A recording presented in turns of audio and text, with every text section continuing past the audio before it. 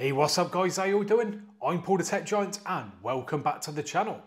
Now today I'm going to be taking a look at the very latest software update for the LG G4 and C4 OLEDs. Now before you switch off, because you may not own one of those TVs yet, this may be worth watching anyway if you are looking to buy one in the future. Because in this video I'll go from the software that is shipped with the TV from the factory to the very latest software. And there are some changes that you may want to know about, and I've also found a couple of negatives. Now I just want to interrupt myself quickly for a second because I've just been told by Peter Tyson, who kindly sent over the C4 OLED, that currently they are giving 20% off the entire range of 2024 LG OLED TVs. That is unheard of on such a new TV, and on top of that you can save a further 5% if you're a blue light card holder. So that's up to 25% off a brand spanking new 2024 LG OLED TV. What an amazing deal. And if you want to pick one up, I'll put a link in the description. So back to the video. Okie dokie, let's crack on then, and we're first going to start off by taking a look at the software that was shipped from the factory on this 65-inch LG C4 OLED. Now as we can see, the software version number that was pre-installed was 03.01.06. And the TV also had the Web OS TV version 9.0.0-4005.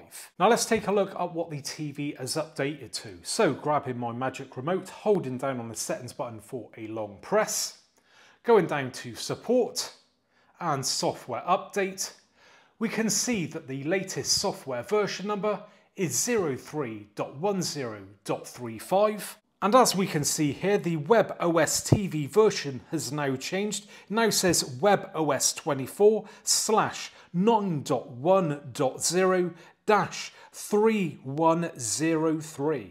Now normally at this point in the video I'd be hopping on over to LG's website to find out information regarding this latest update. But unfortunately I've been hard pressed to find any information about it whatsoever. So you're just going to have to rely on me to tell you about the changes that I've personally found myself, which isn't a bad thing because let's be honest, you're more likely to get a hot date with a nun than you are to get information out of LG regarding software updates. Now let's talk about the differences that I did find. So the first one came about when I initially done the update. So as always, it tells you to turn the TV off after the update has downloaded. It then installs it and then the TV turns on.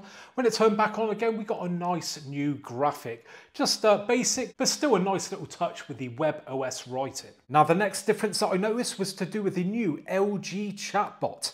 And as you can see on the new version, we've got this banner just here, and that was present on the previous version too.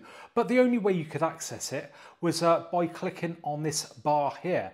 If you'd have gone into the quick settings before, as you can see, there was nothing at the top there at all to do with the chatbot. But if we click on the quick settings on this new version, we can see that we do have this chatbot symbol. And if we click on that, we go straight into that chatbot. And I'll be covering that in a different video very soon.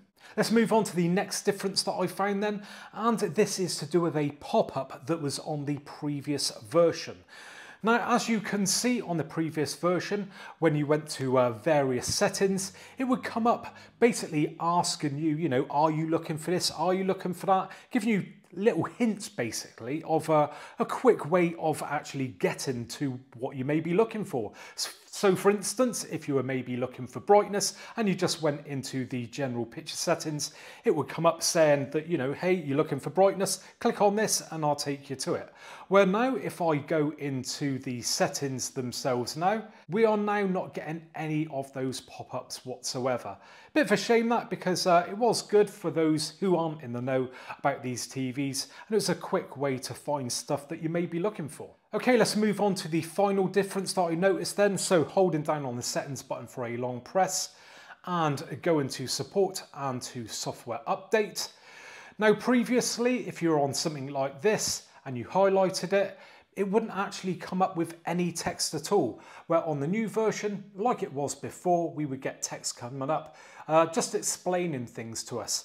So again, that is a positive that we still retain that, where the previous version didn't have that at all. Now I did experience one issue with this update, as you can see, I went onto YouTube and it did pop up saying that I wasn't connected to the internet, when everything was working perfectly fine with every other device in the house, and it's working perfectly fine before. For some reason it disconnected, and I just had to click on my router on the connections page, and it connected back up perfectly fine, and it's been fine ever since. So what are my overall thoughts on this update?